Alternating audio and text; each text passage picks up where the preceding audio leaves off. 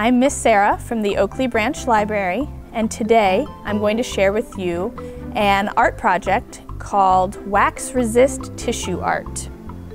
To get started, we'll need to gather our supplies, a sheet of paper, but I find it's better if you cut it in half, and so you'll need scissors to do that.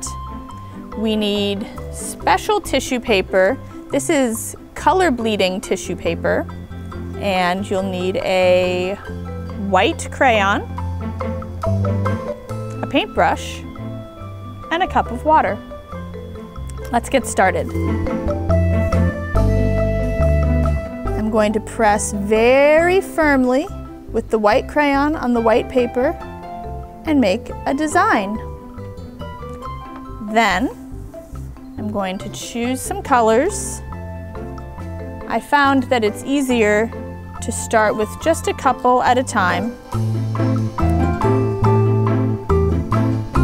Get my water and my paintbrush and make sure everything gets nice and wet. You paint over the tissue paper and watch as the color bleeds onto your white paper.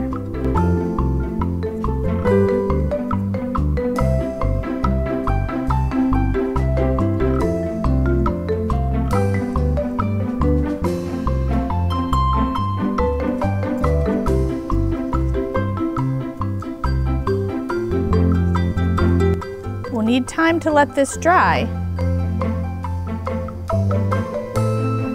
And once it does, it will reveal the design underneath.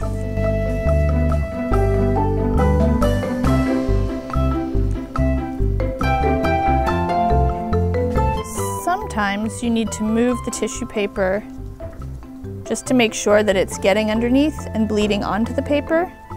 If it doesn't, it's going to leave a big white empty space and you won't be able to see your design.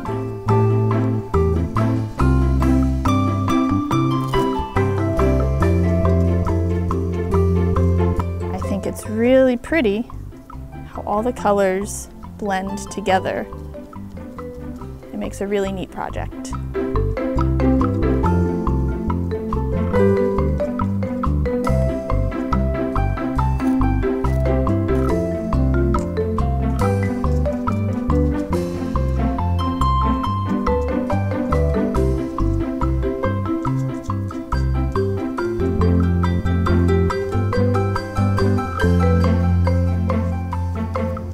If you get too much water pooled up, you can spread it out across the paper so that your whole page doesn't get totally soaked.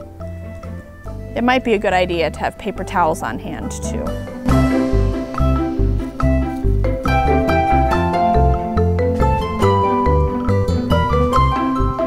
Once you've painted as much as you want, you'll need time to let it dry a little bit, and then you can remove the squares once it's dry enough.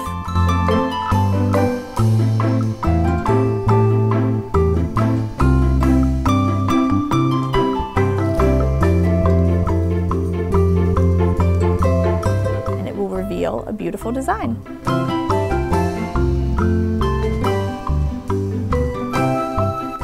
I hope you enjoyed this activity. Thanks so much for watching.